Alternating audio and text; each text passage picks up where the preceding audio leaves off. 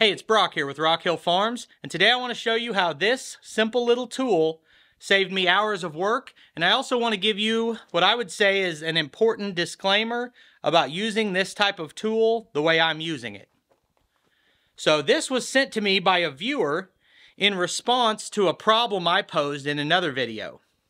So the problem came from a different viewer who sent me pictures and a story about the fact that his almost new tractor had the wheel fall off while he was running it, and the story related to getting John Deere to cover that under warranty or getting his tractor insurance to cover it. And I've got a full video talking about that. I'm not going through the whole story in this video, but I'll link to that one at the end if you want to see it. That is one of many stories about things coming loose or falling apart on equipment. And something that every equipment operator needs to understand, or if you own any piece of equipment, is that periodically you need to be doing checks on that equipment and looking for things that might be coming loose. And the owner's manual tells you that. There are certain things that you're supposed to check every 100 hours or every 200 hours. And if you don't do it, you're not covered. One example of that is the front axle bolts on these 2 Series tractors. It doesn't happen to everyone or all the time, but there have been a number of cases where those bolts came loose. And if you had checked them according to the owner's manual, it wouldn't have happened. In the video I was referencing, I went through and checked everything that's supposed to be checked on the tractor and had a conversation about it. But I couldn't check the bolts on my rear wheels, which is what the other viewer had a problem with. And I couldn't check it because I've got these 3 sets of wheel weights on. Now, the only way I had to check it was to remove all 3 sets of weights from both sides. And those are 60-pound weights. We're talking about 360 pounds total of wheel weights. And they're kind of hard to put on because you bolt them on, not just running a bolt from the outside. You use carriage bolts on the previous weight. And it's hard. It's not a convenient thing that I want to do every 200 hours. So where this tool comes in is it allows me to check those bolts without removing the wheel weights. So if you look in the owner's manual to the section about retorquing and checking these bolts, it gives you a number that you're supposed to torque each bolt to.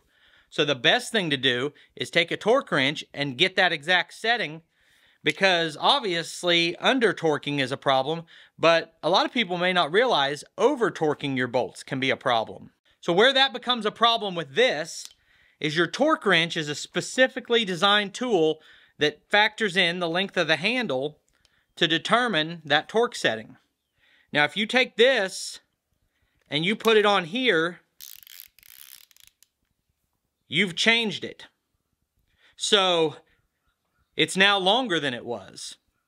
And then if you turn it like this, it's shorter than it was. If you turn it like that, it's different. Every position you can stop that at gives you a different torque number. So the disclaimer is, if you get a tool like this, do not just put it on your torque wrench and go to the same setting. So there's 2 methods of making sure that you don't have bolts coming loose. Number 1 is check it as soon as you get the machine, put a paint mark across the bolt and the frame so you can see if it rotates. It's probably the best thing you can do. But what if you're where I'm at and you've been running this machine for 700 hours and you don't have those paint marks on there and you want to check it? So you can either do a math formula, and I've actually got the numbers right here on this. So with my torque wrench and this exact tool, if I have it extended out straight like this, you want to set your torque wrench to 83 foot-pounds to get 103 foot-pounds. Now, if I turn it like this, I want to set my torque wrench to 134 pounds to get 103. So, using this tool, there are 2 ways to do it, in my mind. You can either do a bunch of math and then figure out the angle you're at and then know how to do it, or you can use the good and tight method and just make sure it's good and tight.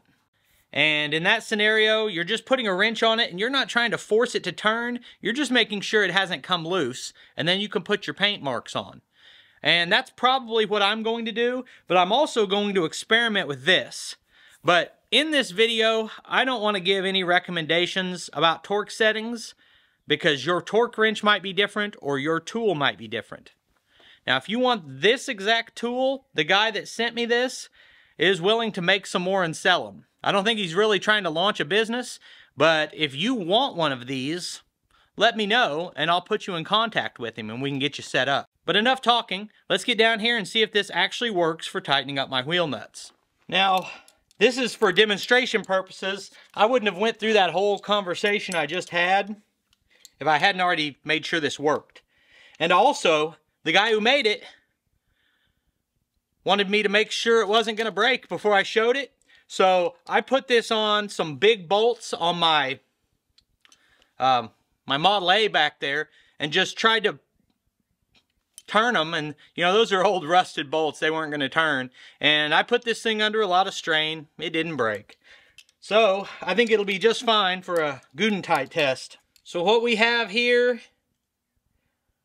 looks like about 4 1/4 to 4.5 inches. It's got to be an exact measurement to fit because you don't have a lot of clearance in here.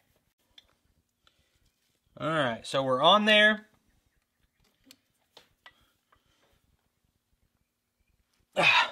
I can't tighten that bolt up anymore with this small wrench, which a small wrench is another way of setting your torque.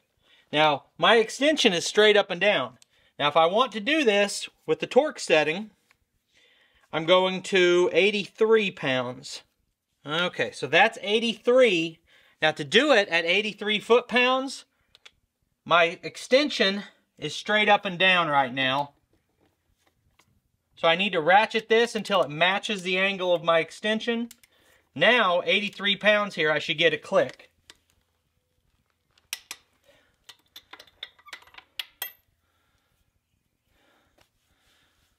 Ba-da-bum-ba-ba.